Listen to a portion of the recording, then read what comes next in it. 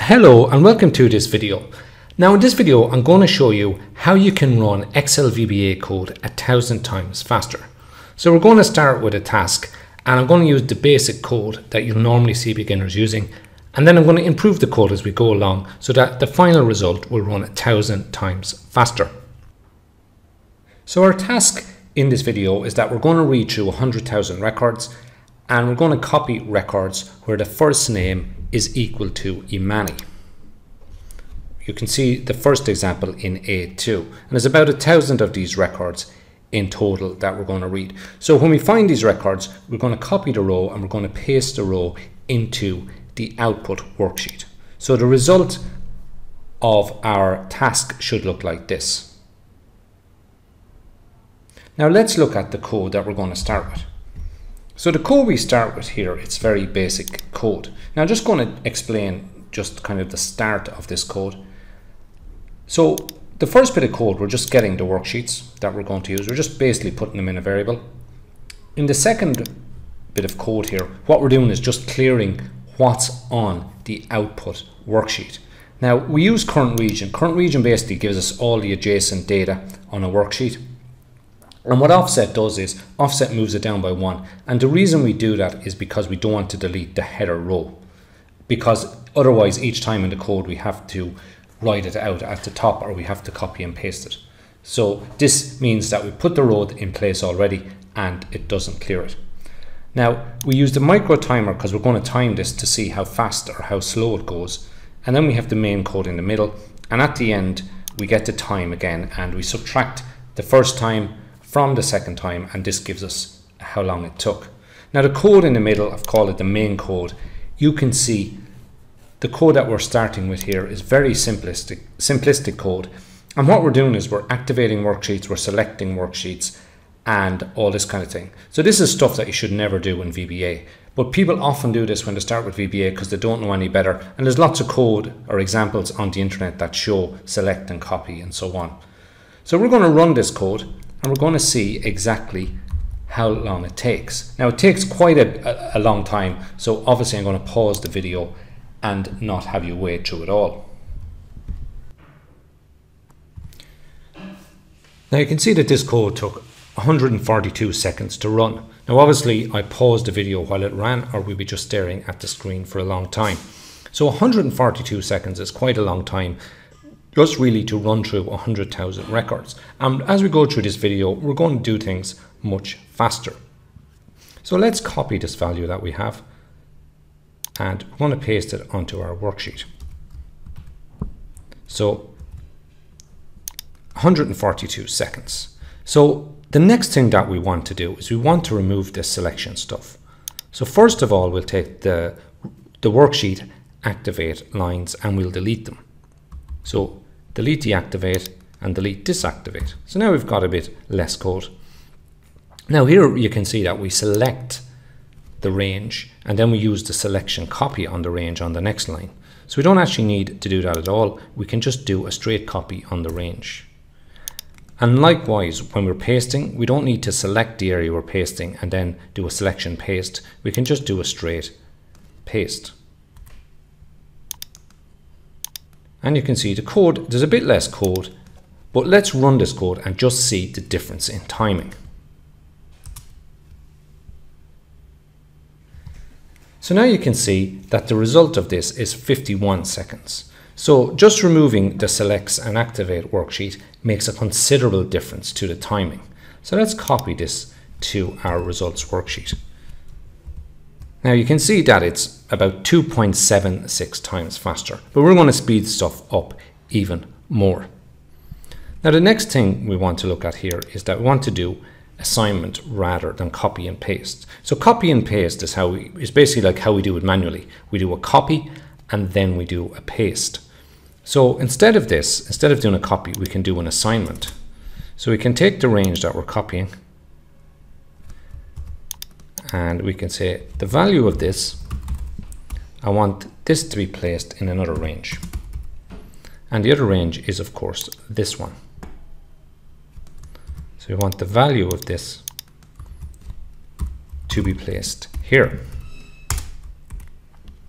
So we can get rid of these lines And this is what we call assignment. Now, one difference we have to do is that when we assign, it has to be the same size as the destination. So we just have to make this range a little bit bigger. And I'll just make this, just put this down for a second. So what we do is we resize the range. So the range is the same size in terms of rows. It's going to be one row, and the number of columns is the number of columns that we're copying from.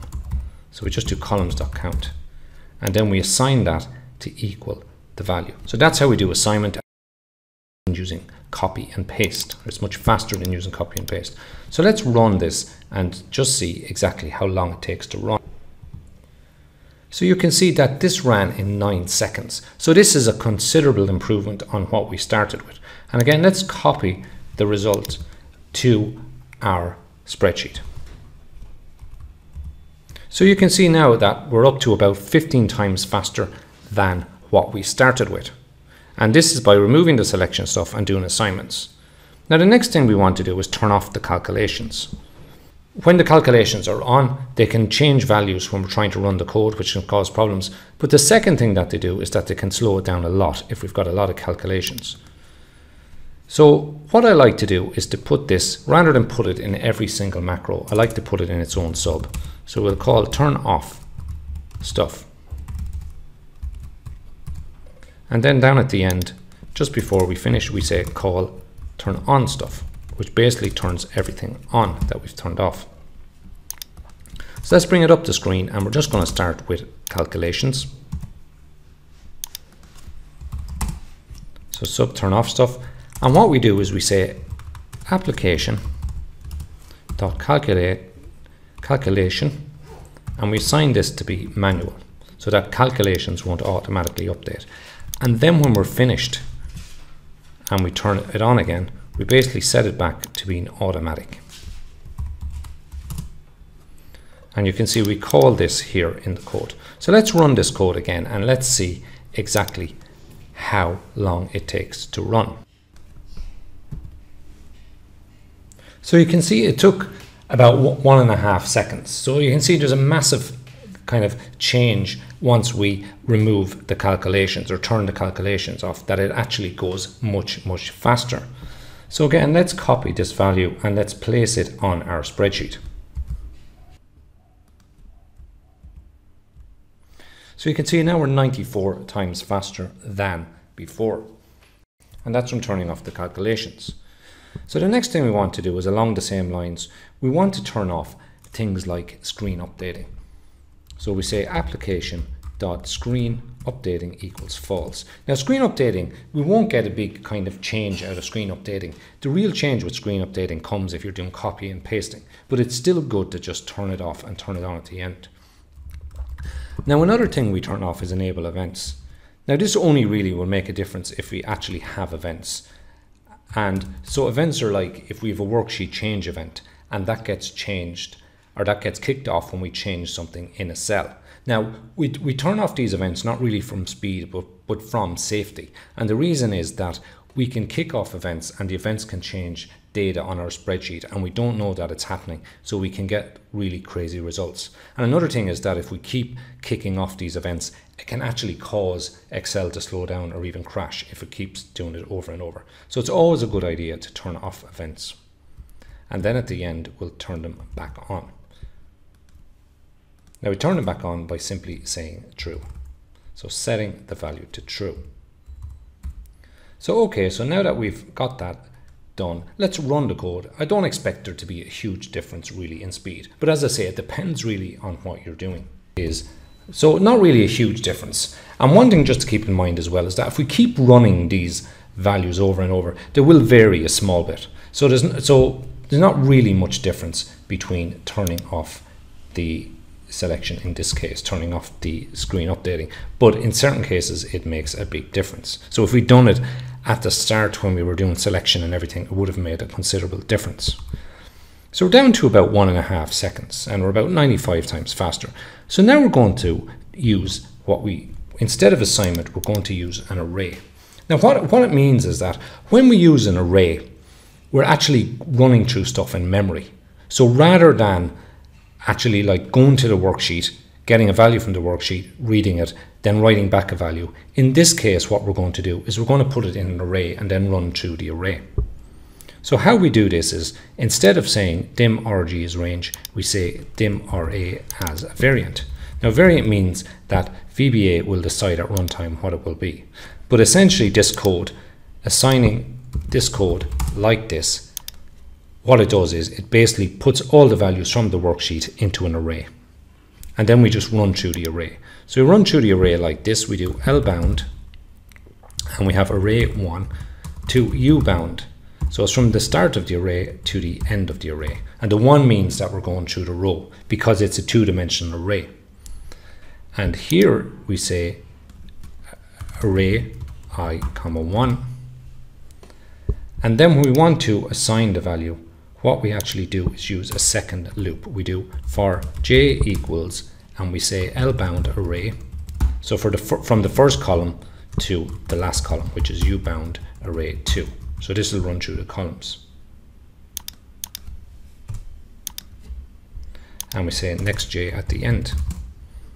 And we just have to define j as long here, and then we've got j. So how we do it is we basically have our array, which we know is I, comma j. And we want to put out the value, just like we were doing before. We put out the value, but we basically say sheet output row and the actual value. So we're going to use cells here. So cells allows us to use a number for the column. So in this case, we're saying cells at position, at row, whatever the current row is, and at column j, we want to assign the value. And then we just say value equals this. So in other words, what we're doing, just to say it again, is we're basically taking all the values from the worksheet and we're putting them straight into memory. And then we're running through the values in memory. So this should be much faster than running through the values and keep having to go back to the spreadsheet. So the proof, as I say, is always when we see it actually running. So let's see the difference that this makes. Now, of course, before we run, we should just remove this line and then we'll run the code.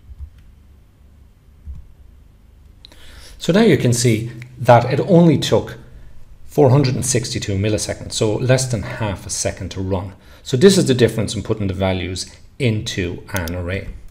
So again, we're going to copy that to our spreadsheet where the results are. And you can see now we're 300 times faster. So now we're really going to go to kind of the last trick in the toolbox, and we're going to use the advanced filter. And the advanced filter should even be faster than what we've had so far. Okay, so to use the advanced filter, this is basically how we use it. We basically need our data, and in our data we perform a filter on it, and we copy the result then somewhere else to which will be our output. But we use the advanced filter. We use this range here as the criteria. So you can see the first name Imani is in A2, and so this is the criteria. If we put a last name or phone here, it would also include this. So how we use it in our code is actually quite simple. We'll just get this back to being the range that it was.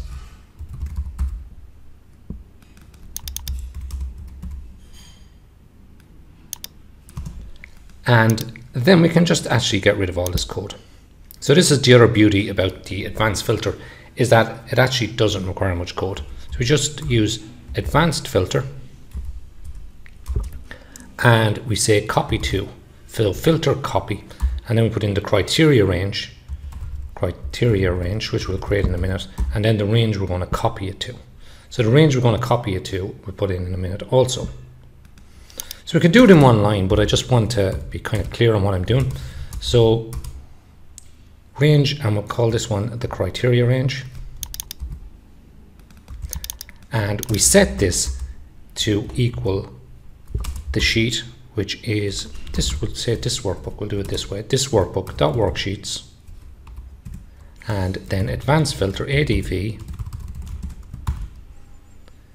and the range is going to be range A.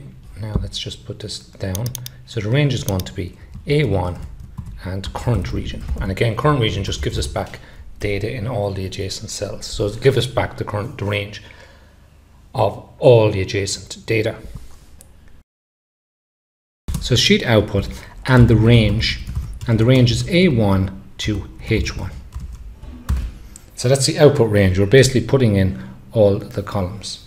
So let's pop this back up here and let's run the code and just see how quickly it actually runs. So you can see that even though it was running quite quickly already, almost half a second, it's now down to 98 by just using the advanced filter. So 98 is considerable improvement on what we started with. So let's copy this value to the spreadsheet. So the value is 98, and you can see that it actually ran 1,451 times faster than the original method that we used. So you can see all the different techniques that I've used today here to make the code run faster. And you can adapt these to your own code, and your code will run a lot faster than if you hadn't used them. Now, sometimes I hear from people whose code is taking hours to run. So my advice in that situation is to get a small sample of the data and basically time how long it takes to run, and then apply some of these methods to that and see if it makes a difference. And then when it does, you can just apply it to a bigger set of data and keep going until you've applied it to all your data. So I hope you enjoyed this video and I hope you got something out of it. If you want to hear more about my videos that are coming up, please click on the subscribe button. I release one new video every week. And if you have any kind of comments or anything, please go to the comment section below and drop me a comment. I answer them all. And that's all for this video. I hope to see you on the next video.